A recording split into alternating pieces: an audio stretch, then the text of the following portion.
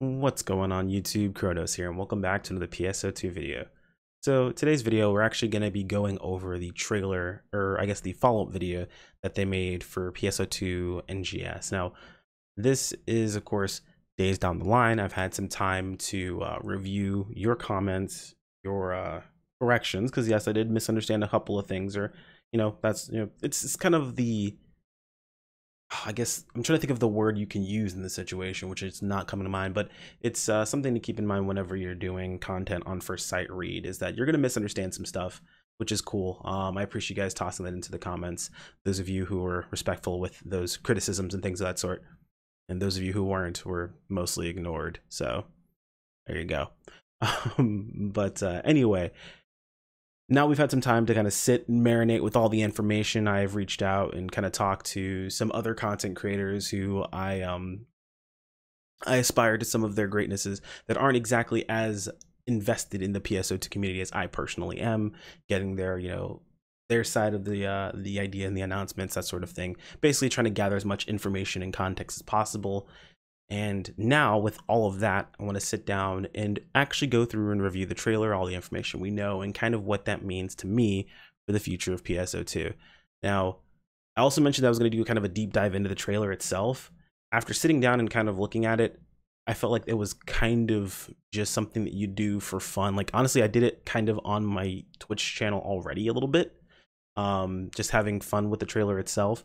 So I didn't really want to dive too deep into it, but we're going to watch the trailer. Basically, I'm going to let it run all the way through, and then we're going to go back and cut individual points and talk about what those things specifically mean and what I think they're going to mean for the future itself. So before we jump into that, just as a heads up, guys, I would highly recommend heading over to PSO2's actual North American page, or even the JP page, honestly.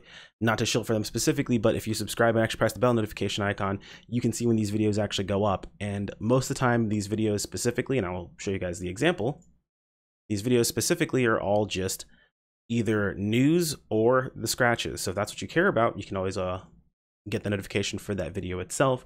Worst case scenario, stay subscribed to this channel, and I'm going to go over it anyway. So either way, up to you guys. So I'm going to go ahead and let this run, and once it's done, we'll be right back.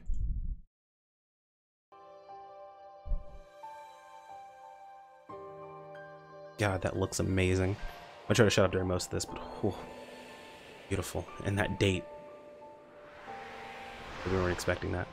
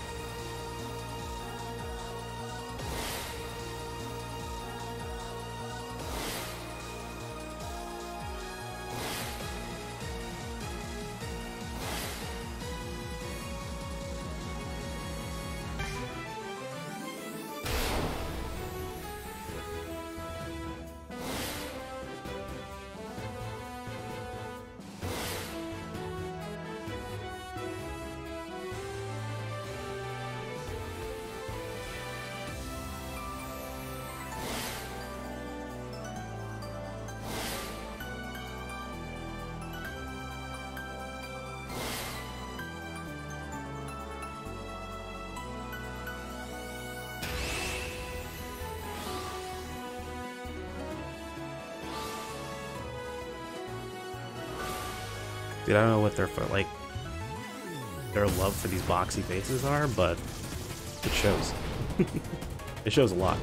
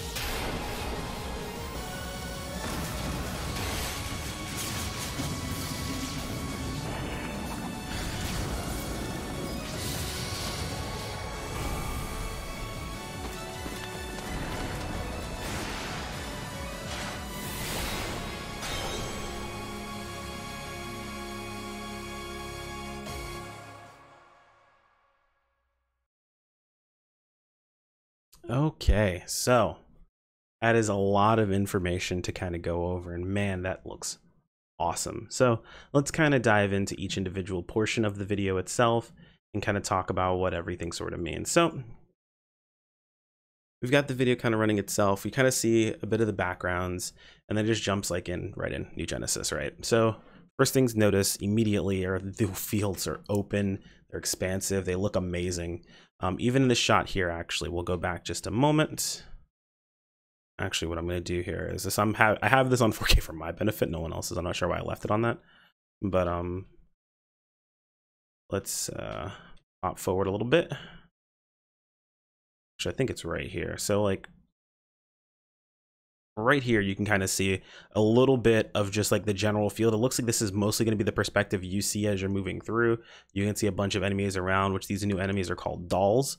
I can't really tell if, actually, I'm going to go back a little bit here really quick.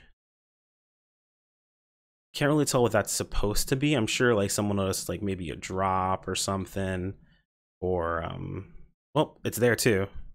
And there, maybe these are like resources. And there they go. There's one here and there's one here. I'm not, maybe, you know, whatever it could be, but you know, you can see them here. It looks like it might be resources of some sort, but you can kind of see their field here itself, a bunch of enemies. Again, this looks more like the actual perspective that you'll be seeing in the game itself. Again, this is early development stuff, so we're not going to try to read too far into this. But of course, it talks about the world. Hang on, a new world 1,000 years after Oracle's battle. You know what? I never even read this. I just saw it and kind of looked right past it to the beautiful stuff behind it. So a new world 1,000 years after Oracle's battle. Interesting. This is the distant future. Experience, a wide open playing field. Okay, cool. A lot of really cool looking areas, upgraded graphics engine and game system, of course. And then they do the typical S jump into combat. Very reminiscent of the original trailer. And then of course they're running in. I kind of hate the fact they have these effects on the scene because I can't see as much. But you can, of course, it's very similar to the scene we saw earlier where they're just fighting a bunch of dolls, it looks like, which are the new enemies we're fighting. Some level 20 dudes, it looks like. Granted, of course, these numbers don't mean anything, but you can see they're level 20. Looks like he's got about 440 HP, 100 PP, so that system seems to be the same. On his palette looks to be a monomate, on the far right, I can see, is that a moon atomizer? Yep, and then a photon blast. So some people were concerned about some things later on that we'll talk about, and we'll mention that in just a moment. Again, open world, very cool looking. I'm actually really excited to see how we get down to these worlds themselves, if the camp ships or gateway ships are still going to play a part, that sort of thing. And I guess it's just going to be a lot more exploration, right? The day-night cycles look amazing. Of course, there's the ways to travel. You've got the photon dash, which it looks like your photon dash, you kind of dashed into it, and there was a perfect attack circle, and you started moving into the photon dash. So maybe just the double dash. So they talk about character creation at this point. So the character creation looks really, really cool. It's again, these boxy faces for some reason. I guess they're just showing off that you have a lot of options. That's a looker right there, let me tell you. Oh, buddy. Yet again, PSO2 knows its audience. The female character looks okay. Male character, kind of eh. But of course, with proper customization, we can get them looking right. And I'm sure, as people have asked, and they're going to ask, they'll probably adjust the sliders of just about everything. Now, we don't know how height sliders are going to work, if you're going to be able to make yourself super, super tiny, but people always like, it's about the purport. It's about being weird. All right. Just don't be weird. No, I'm kidding. Who am I kidding? We're all weird. Anyway, movable fingers. Funny enough, they talk about movable fingers here. However, when we look at the trailer, and someone put it out on Twitter that the movable trailer, or the movable fingers, aren't moving in the trailer. So kind of cool, or kind of funny. Just a quick look. From what I can tell, he's wearing, let's see, 1, 2, 3, 4, maybe 5 accessories. It could be 5, maybe 6. These blades are separated, so it looks like there's more accessory slots. Yeah, even it could be even more accessories than ever before, and change their placement. It looks like you can put the placement of the accessories super far. They actually show, I think, a little bit later of you moving. Yeah, this chest, this piece here is now behind his head and on his knee. So like you can move them super far. Many customization options. of course, proportions, all that good stuff. So character creation compatibility. So creation will be available across both sides, and you can play characters on either side. You can use either system you want. And that'll go on into how this will work a little bit further. But again, some more gameplay, some pretty cool stuff. Now, I know this was actually a concern beforehand, specifically with one of the photon arts that I saw, where someone was one of the photon art attacks was, I believe, a Rising Edge. And one of the comments I heard was, look at the hit stop on Rising Edge. It's even more now than it was in the original game. Well, one of two things I've learned from playing tons and tons of different games are, one, usually the people showing off the game aren't playing it optimally, so I highly doubt the hit stop's that intense. And two, it's also early alpha footage. Like, I wouldn't even call this an alpha. This is just first look footage. So I highly doubt that's going to be the case. So just hang in there. Let's see, open. Yep, so we got some more field stuff. Pretty cool. They talk about the new enemies, dolls. Now, I have to give a small shout out because this isn't my idea alone. I'm going to give credit where credit was due. I was thumbing through Twitter and happened to come across a tweet from Tate, who mentioned what I'd really like to see is Olga Flo coming back as being the one to lead the new enemies. And looking at these enemies, I get a real big Olga Flo vibe. So maybe not. We'll have to see. So sharing between the two universes. So this is something that people are going to be concerned about. So we're going to let all these run through real quick, and then we're going to stop it at the end. Bam. Okay, so character growth will not carry over. This includes levels, experience, skills, photon arts, techniques, etc.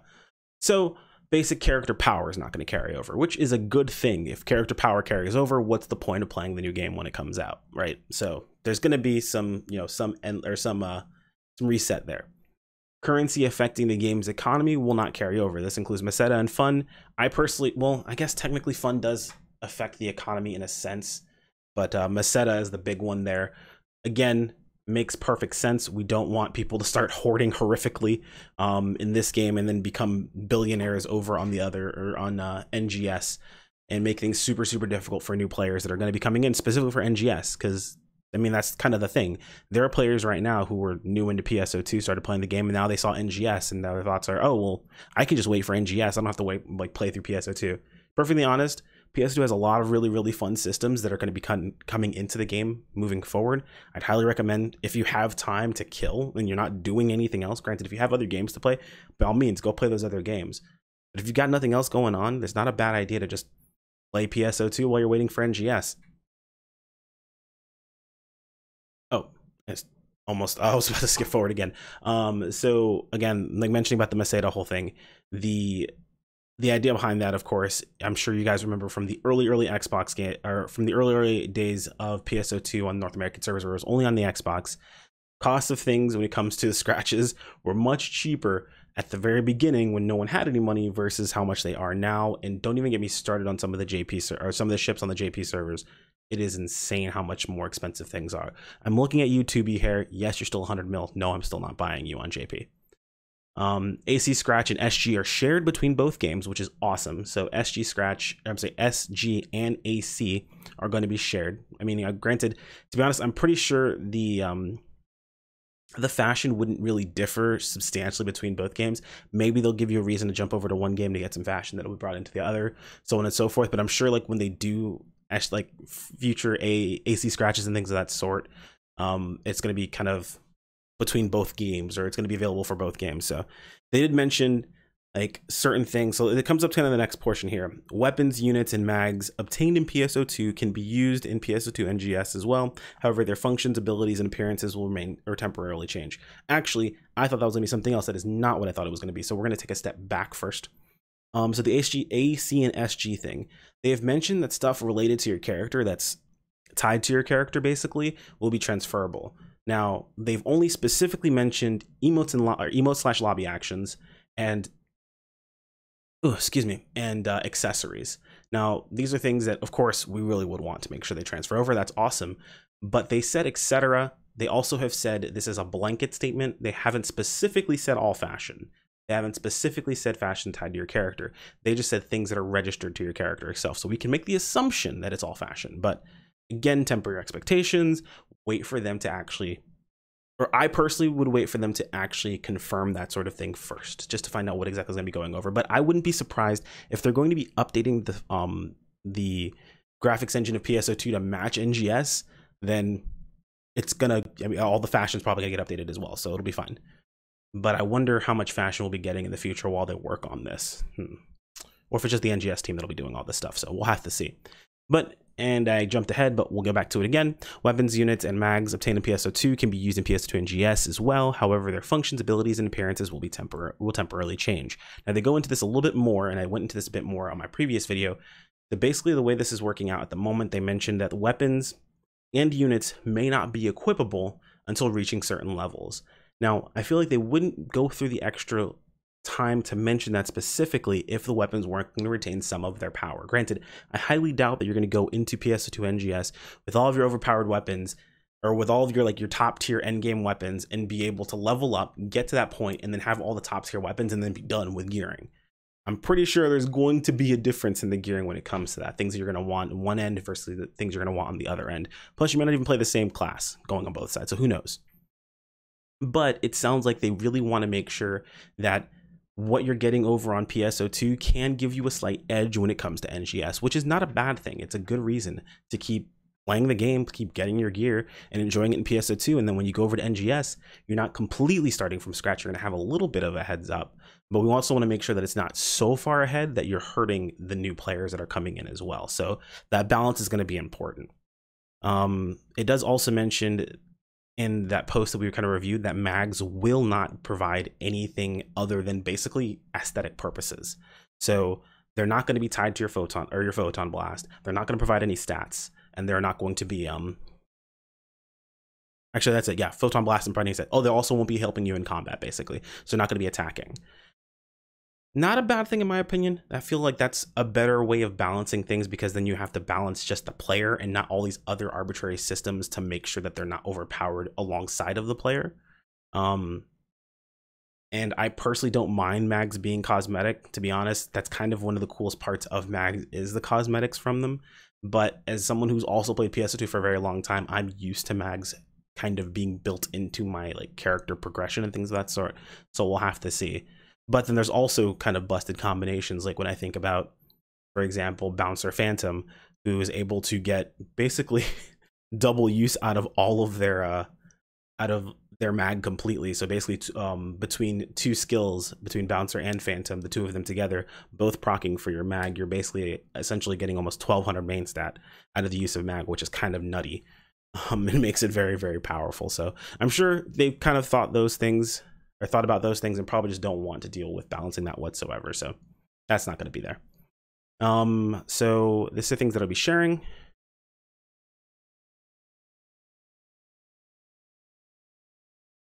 And about PSO2 the original. So they kind of mentioned this here. You'll have access to both games. Essentially, you'll be able to play both PSO2 and PSO2 NGS, and they show in the footage itself. Granted, now this is where Waking Up Brain me messed up originally. You will not, where I saw this is, oh, this looks pretty much the same as PSO2. It doesn't look that different, of course, because it says right in the screen, no footage is from the current PSO2. Duh. Anyway, they basically were trying to show off that the gameplay of how the game functions itself is going to remain the same, just with upgraded graphics. So you'll be able to play PSO2 with upgraded graphics, along with enjoying NGS and its specific game styles. And then, of course, they show some more gameplay from NGS. Again, you get that similar camera angle that I'd imagine most people are going to be using. But one thing to keep in mind, of course, is that upgrading the game's systems upgrading the game's core graphic system is also going to cause the specs to update as well. So those of you guys who've been playing on potato PCs, you may want to start saving some on the side. I mean, granted, this isn't until next year, probably later in next year. I highly doubt it's going to be early next year, but later into next year, we'll be looking at something like NGS. You may want to go ahead and save up and upgrade a couple of things there. And of course, shows off character customization again, showing off and talking about everything they have access to, and then their model being free to play. And of course, note some premium items available. The second thing a lot of people mentioned to me about, yes, essentially just saying that it's going to have the same model where you've got some premium and you've got free to play. Same model PSO2 currently has, which honestly, I'm not against the model that PSO2 uses at the moment.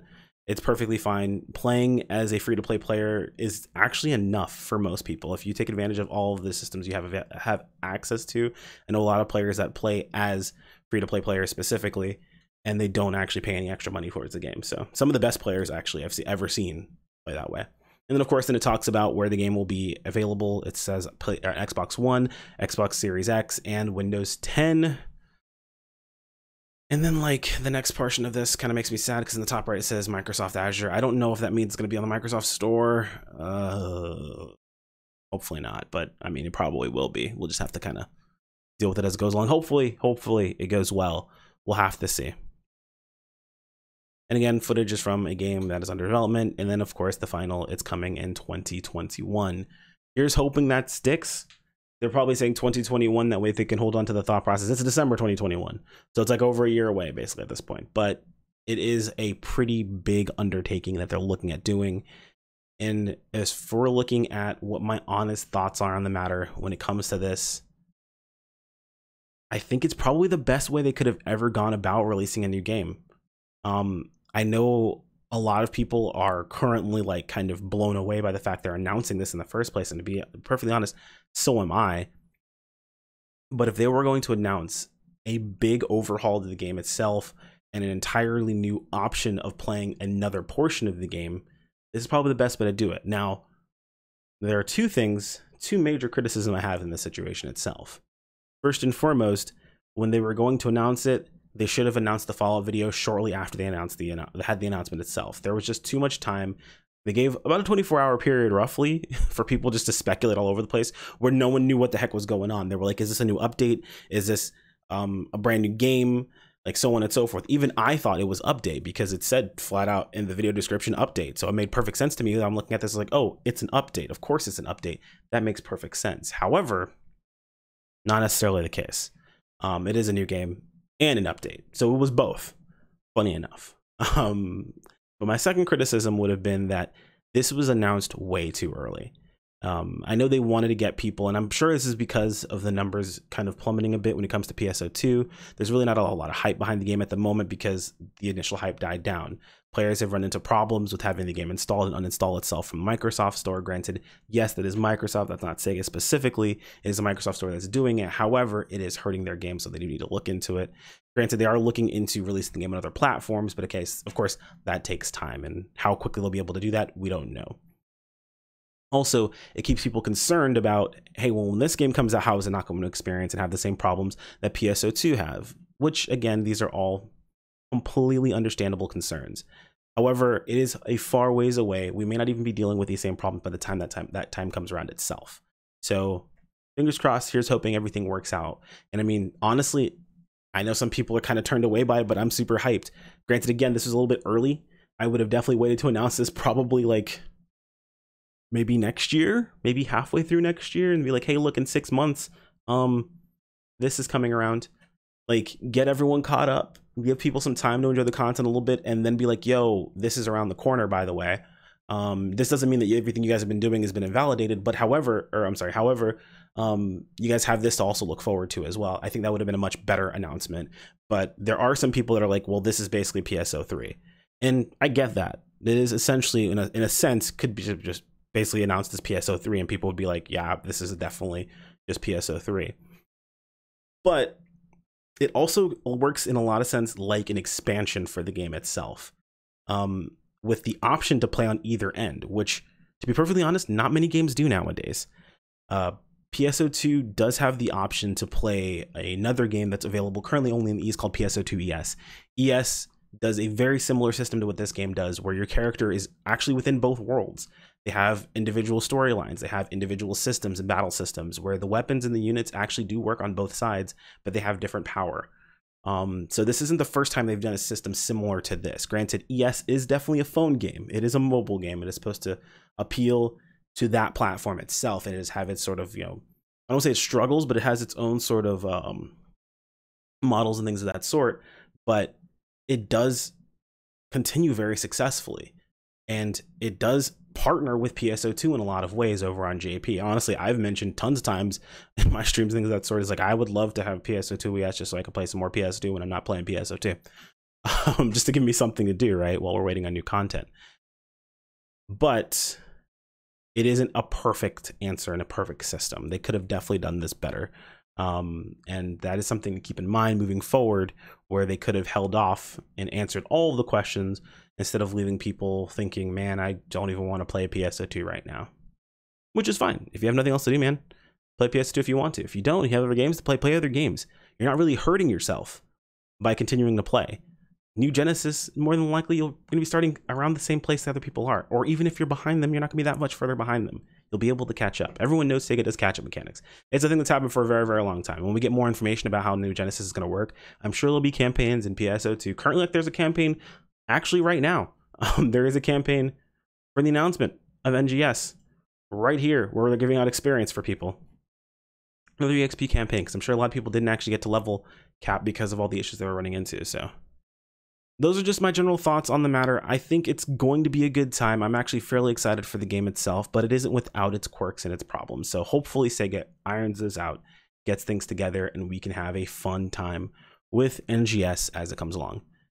If you guys have any questions, feel free to toss them in the comments below. I do want to create a dialogue and a discussion. That way we can enjoy ourselves, have a little bit of speculation here and there, all that stuff. But of course, not total baseless speculation, but if you want to make baseless speculation, we're going to call it baseless speculation. However, among everything else, be respectful to one another. Keep in mind, everything that we're talking about is via text.